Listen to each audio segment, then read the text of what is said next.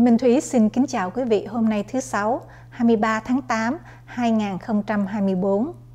Đến với VATV hôm nay gồm có phỏng vấn đặc biệt và nhạc lá bồ đề. Kính thưa quý vị, trong kỳ phỏng vấn lần này, Minh Thúy mời quý vị xem xét lại những câu hỏi sâu hơn có liên quan tới hồ sơ mật dân sự. Tại sao các nhân viên CIA lúc nào cũng đề cao vấn đề bảo mật? Nếu nhìn vào nguồn máy hoạt động của Mỹ ở Việt Nam ở một mức độ cao hơn, cách CIA giữ riêng những hồ sơ để có những hoạt động riêng phải chăng có hại? Lý do gì khiến họ không muốn chia sẻ các hồ sơ mật với Bộ Ngoại giao Mỹ hoặc là phái bộ quân viện Mỹ ở Việt Nam? Họ đã làm gì với khối hồ sơ mật đó?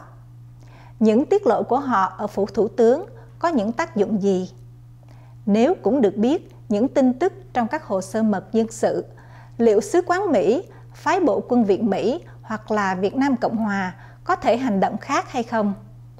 Ngoài những việc phải đối phó hoặc là giải quyết những vấn đề khi các cơ quan cần hợp tác với nhau, các cơ quan Mỹ hoạt động ở Việt Nam cũng có những tiếp xúc riêng với các ký giả trong những cuộc khui tin song phương. Trong đó, các ký giả tìm tới các nguồn tin ở bên trong chính phủ để tìm những tin tức bên trong chính phủ hoặc là quân đội để săn tin.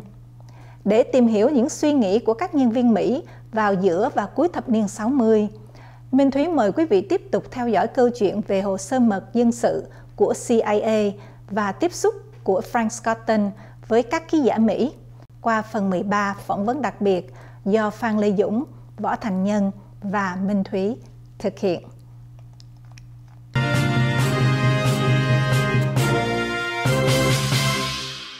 Why was it that it's, I mean, I know that there are different organizations running from different heads inside South Vietnam, and the CIA is always very suspicious.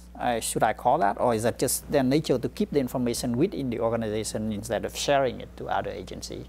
In there, how do you feel about their keeping everything to themselves?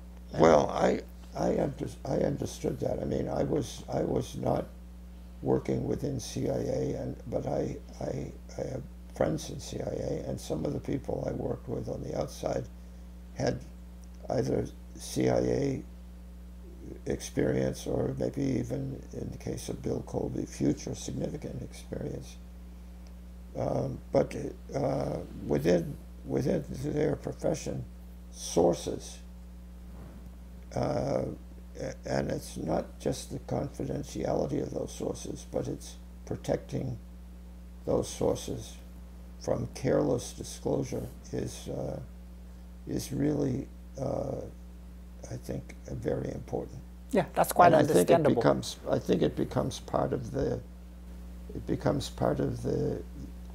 character and nature of a man, and that's why when I would suggest not often, but maybe only a couple of occasions to Colby that he discuss the corruption files that were maintained in his office with the embassy, and I thought in particular two people that were receptive were because they wanted to know was Bunker, and then I thought of another person that Frank knows well, Ambassador Whitehouse.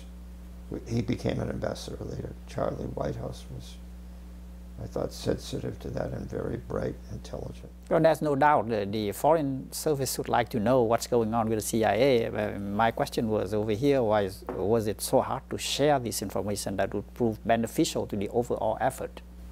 I think it's just organizational. I mean,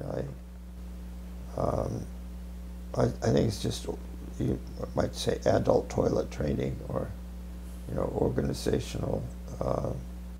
Could there have been a better way of cooperation other than the thing that you've already? Well, I think it goes all the way back to Washington. I mean, I think there had to be an understanding of, what are we trying to accomplish? What is our best estimate of probable success is there probable success? What must be done to do it? I mean, I was just increasingly convinced that it had to involve isolating the north from the south via a line across Laos. That if that weren't done, then nothing else would work. That was my... How important do you judge to have that database? I mean, whether, does it matter at all if you do not have those database, other than for performance and everything? Did it do a lot? Was the price pay off when you set up that database? I think it could have made it. I think in some instances it made a difference. I think that Comer and then Colby were able to bring about the removal of a couple of people. It may have had something to do with the shift of Vinlop from 2-Corps. It may have had something to do with the removal of the corrupt province chief in Binh Dinh, who made so much money from the air base at Phuket and other things. But it was so closely held. I mean, I don't think that the embassy in general knew exactly what were in those files. You know. Could the foreign minister, I mean, could the foreign office done anything else with that information if they have had that? Well, the key was the Prime Ministry. Could the American State Department have done anything different? Yes. I don't think so. I think you had to have somebody there on the ground who was committed to the notion of using information double, triple, quadruple checked to achieve ethical performance. How receptive is the government of South Vietnam to, once when you reveal these, a little bit of these database to them and telling them that those are the ones who really incompetent and needed to go? Well, I was told I never wanted to go to those meetings at the Prime Ministry. My interest was beyond Saigon. I didn't want to do that, but I was told by Jean Savaggio, who for a time had a desk in the Prime Ministry, that when Colby would be there and he would raise the issue of competence or malfeasance in office by a low-ranking officer, usually district level or below, that the Prime Ministry would take it seriously and would act pretty quickly. If it's lower level? That's sure, right, yeah. That was... What happened when it's higher? The higher up it is, the less influence you have on it? Well, again, I didn't want to get involved in that sticky flypaper, but I think that I think higher level instances, except possibly with respect to General Vinlop and his wife's cousin, I think it's cousin or nephew in Binh Dinh province, I don't think it was ever raised. You know, I mean, so. What about on the, the media side? I haven't asked you any question about the media side. The Vietnamese always complain about the New Yorker and the Washington Post and the Chicago Tribune and Christian Monitor is doing a lot of damage to the certain government. Do you think their complaining was correct? I don't know, because I didn't see many journalists at the time. I mean, I knew some of them. Why? You don't have to know them personally, but the media at large, if you could look at it, did it do more damage, or it was helping to have the media in there? Well, I think in the beginning, those few that I met in the period 63, 64, I think, were generally supportive of the government, of the U.S.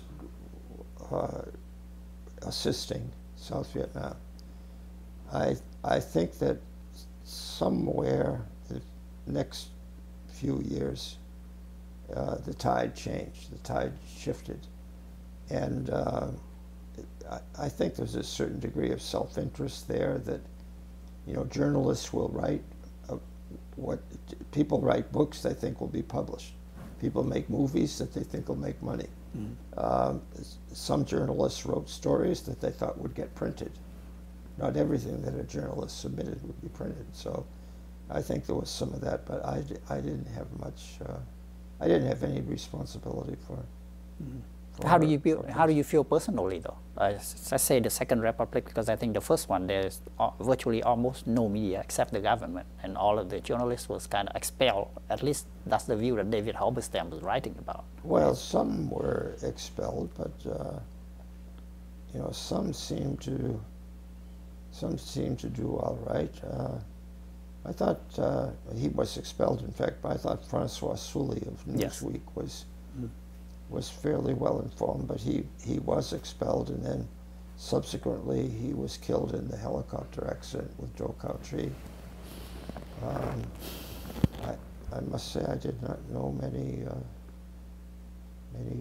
journalists. Yeah, I mean I did meet some occasionally, but. Mời quý vị đón xem phần 14 phỏng vấn ông Frank Scotton, nhân viên cao cấp Sở Ngoại vụ Hoa Kỳ, sẽ được phát hình vào tối thứ Sáu ngày 30 tháng 8, 2024. Kính thưa quý vị, chương trình VATV đến đây xin tạm ngưng. Chúng tôi sẽ tiếp tục phần 2 sau phần thông báo và quảng cáo.